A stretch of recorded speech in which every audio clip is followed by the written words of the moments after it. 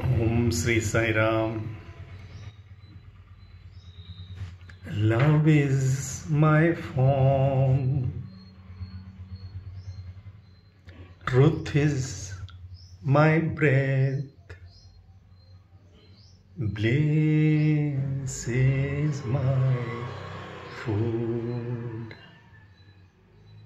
My life is my message, expansion is my life. No reason for love, no season for love, no birth, no death, no birth, no death. Love is my form. Om Sri Sai Ram.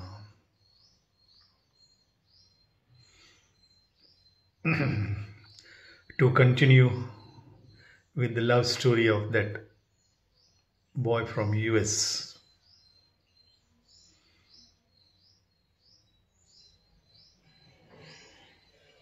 Who got transformed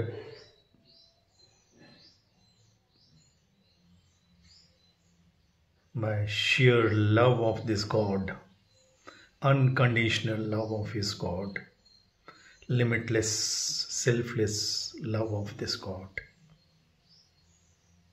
And in his mind, he promised Swami, I love you and I will not do anything that may displease you even remotely. And I will strive to do everything possible to keep myself happy and make my parents happy. Because that was Swami's command. You be happy and make your parents happy. Unless we are happy, we cannot make anyone else happy.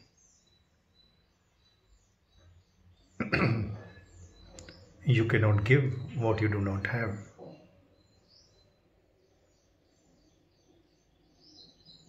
Even in worldly sense, for a moment, even if we don't believe in spiritual, godly, divinely talks and anything to do with that, there are many, even very good souls. No problem. At least this much everyone would agree upon, that the purpose of all our struggle, our working, our planning is to get that happiness, some happiness out of this world.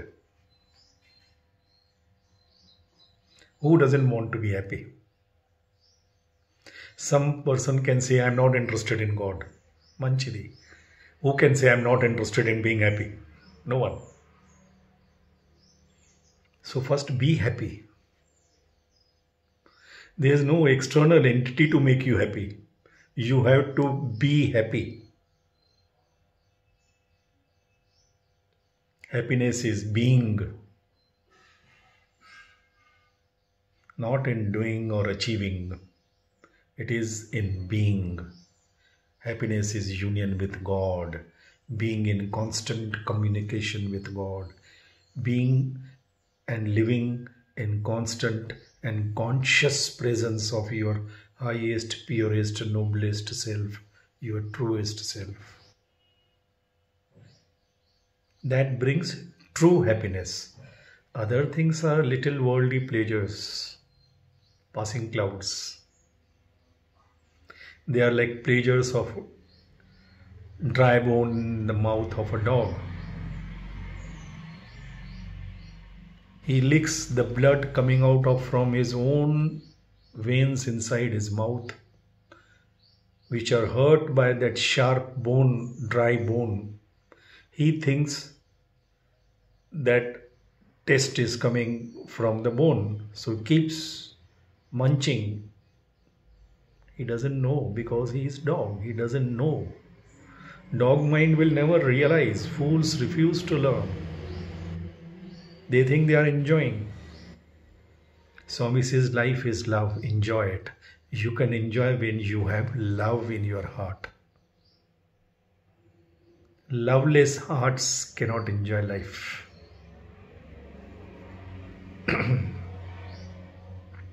So this boy,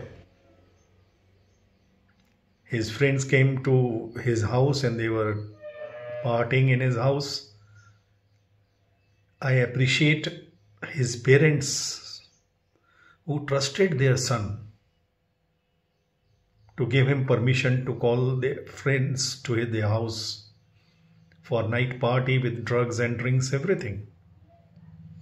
They trusted in his son, they trusted in their God, and they trusted in love of their God. When he has lived with Swami for more than few weeks, and Swami has loved him and he has tasted his love, they trusted him that our son will take care of himself. Swami will take care of our son. Today there is a deficit of trust in every relation, be it parents and children, be it husband and wife, be it boss and subordinate, be it leaders and followers. This deficit of trust makes our life miserable. Doubting minds are half blind. Trust you must. Swami says, yes, God has given you two eyes, TWO. Spelling of two is TW. Trust with open eyes. But trust you must. Shraddhavanam labhyate jnanam. Shraddha is enlightened trust, not a blind trust. The trust of Shabri in the wisdom of her gurus who told her, those Rishi Munis, that one day Rama will pass through this forest and he will come to your cottage. You will get an opportunity of his darshan, sparshan and sambhashan.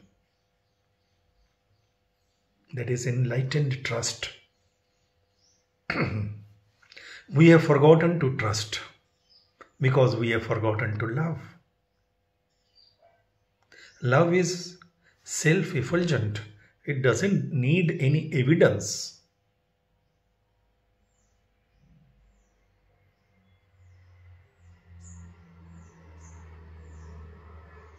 Truth is self-evident.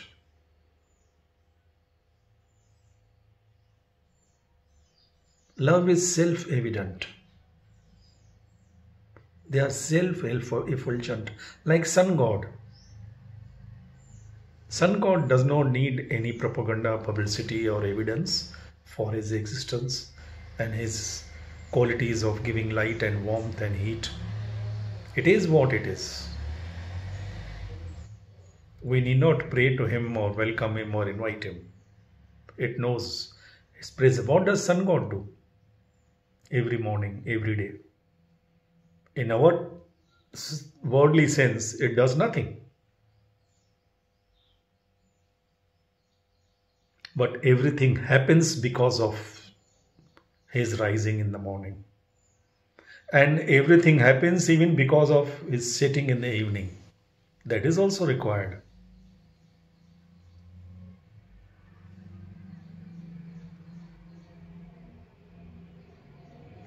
Swami told once, sun is the cause of light as well as darkness.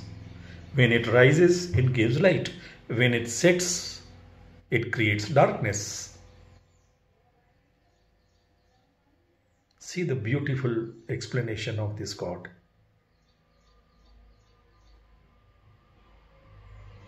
Darkness is nothing but absence of light. It does not have its own existence, independent existence. We have to trust light. We have to trust God. We have to trust each other. With open eyes, with enlightened mind. Then there will be no bluffing around. Today, everybody loves around everybody else because we do not have that enlightenment either in our hearts or in our minds. We cannot see through the game. We believe whatever is presented to us through newspapers and TV channels, through our so-called leaders, who are actually, Swami says, dealers, not leaders anymore. We trust them.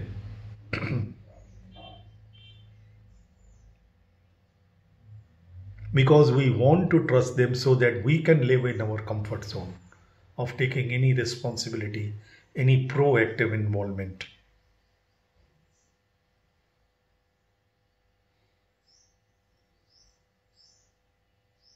We are living in tamas. Tamas is predominant attribute of Kali age. We don't want to struggle. We don't want to be proactive in anything. We always want to live and die in our comfort zones. That is why we don't want to grow also, because growth means pain. There is no growth without pain.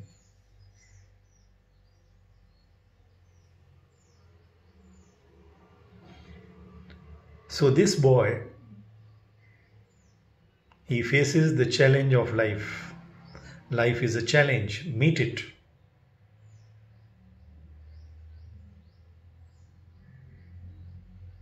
And he plays the game of life. Life is game. Play it. He silently and smilingly comes back to his room. All are drinking, dancing, and they are on drugs. Who would know that one boy has gone? Or even their host is gone to his room. Because they are not in their senses.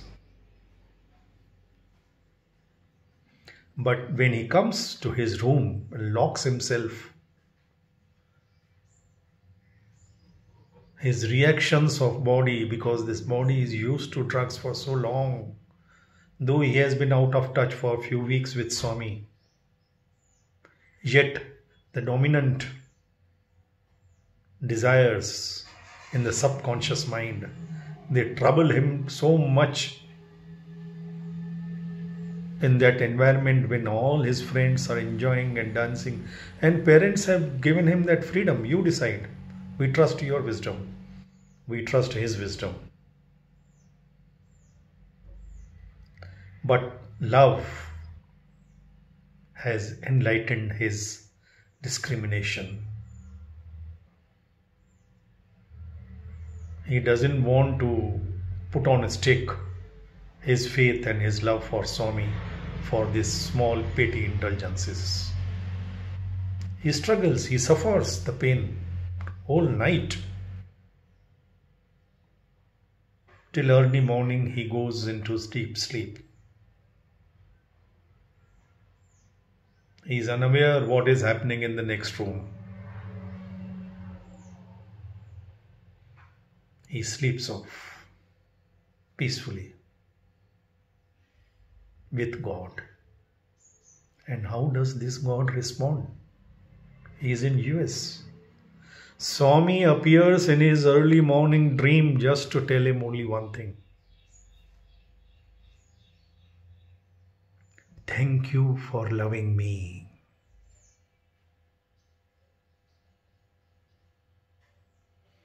Thank you for loving me. The God of the universe appearing to tell his child, to give encouragement to his child, to accept his love, to acknowledge his love, to tell him, thank you for loving me. Is this not a great lesson for all the parents?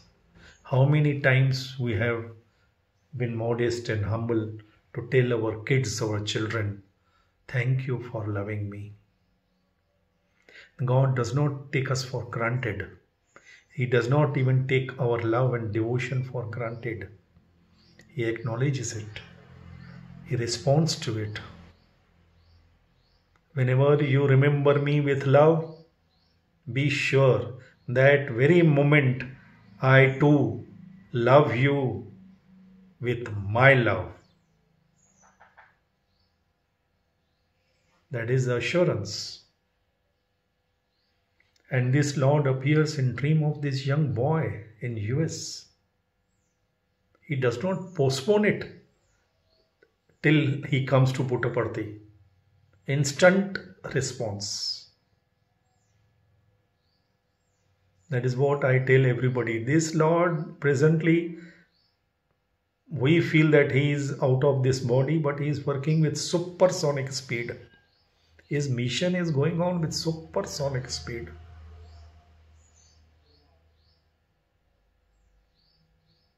He responds instantly. Just close your eyes with love for him and tell him, Swami, I love you. In every situation, just remember him. Don't ask for anything, because that will dilute our love. It will become conditional love. He may not fulfill our desires. There is no bond writing. It is my experience and experience of many, many, many true devotees all over. Not with this God, but any God. God is not here to listen to our suggestions. When we trust Him, Shraddha and Saburi, we should trust His wisdom, His timings. Whatever I do or omit to do is for your own good and good of all. I do not commit mistakes. Trust in my wisdom. Do not want to understand, do not even try to understand. Learn to love my uncertainty, my unpredictability. That is true love. That is true surrender. Surrender and shut up. Bhakt Prahlada, Meera, Shabri, Tukar, they never expected anything from God. Expectations means frustrations. The moment we suggest to God, we are putting God below our intelligence. He knows the best. How do we know? We do not know our next moment. So this boy gets that blessing. God coming down to his dream to tell him, thank you for loving me. When I read this article, this was 80s, when I recollected for this talk, I remembered my own blessings. Probably I have recorded it some time back during that 3 zeros, Fire of 3 Zeros talk. When Swami blessed me with his light emanating from his heart and merging into my being.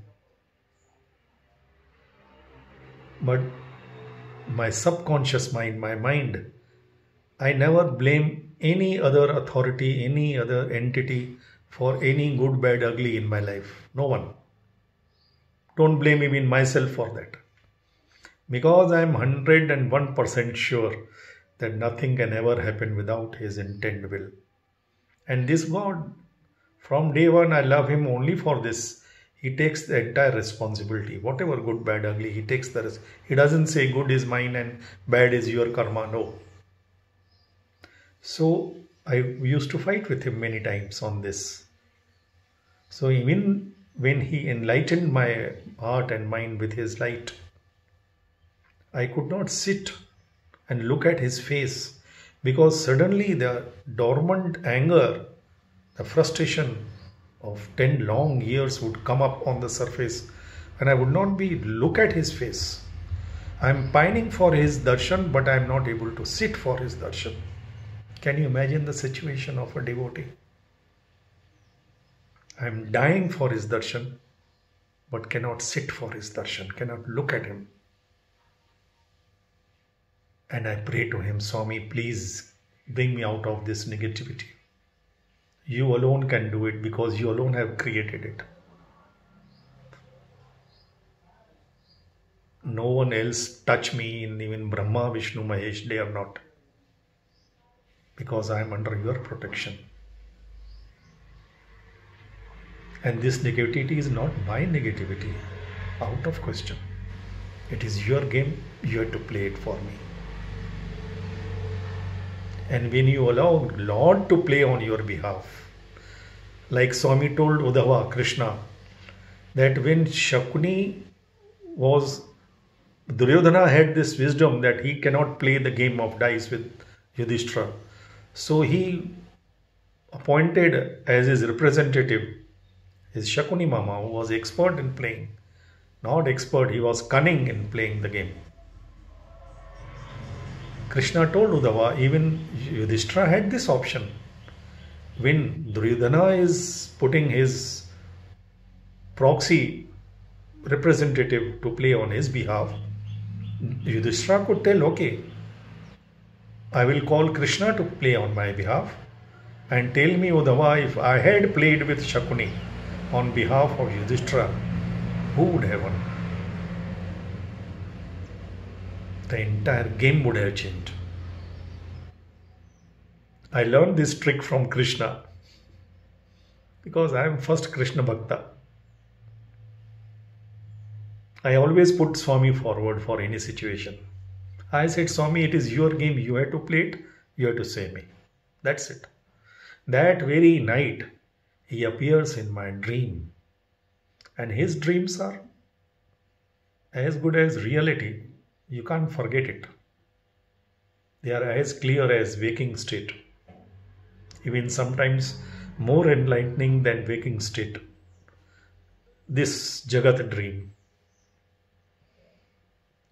And what does this God tell me?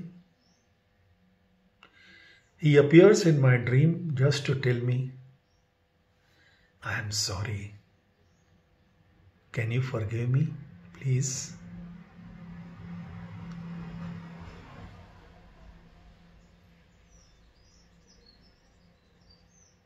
Tell me, my dear brothers and sisters,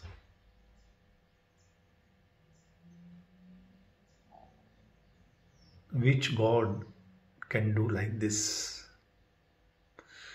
to satisfy his devotee, his child, his childish prayer, just to remove the negativity from the mind of his child. The Lord of the entire universe, the cosmic authority himself, he comes down to our level, like Krishna holding the sandals of Draupadi when she goes to take blessings of Bhisham Pitamaha. Like Krishna prostrating in front of all the Pandavas to protect them from the curse of that Rishi. God himself comes and tells me, I am sorry, because I was blaming him. I can't blame anybody else for anything in my life. When praise goes to him, the blame also goes to him. Then he accepts that. And God telling, can you forgive me, please? That very instant, I cried in my dream. The whole pillow wet with my tears. And all negativity vanished like one moment, never to come back.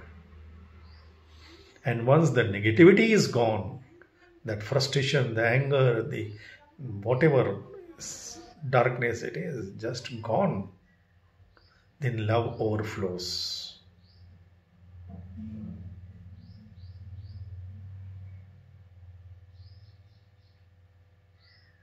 How can we not love this God? Love him intensely enough, sufficiently enough, selflessly enough, for our own sake, so that he can enlighten us enough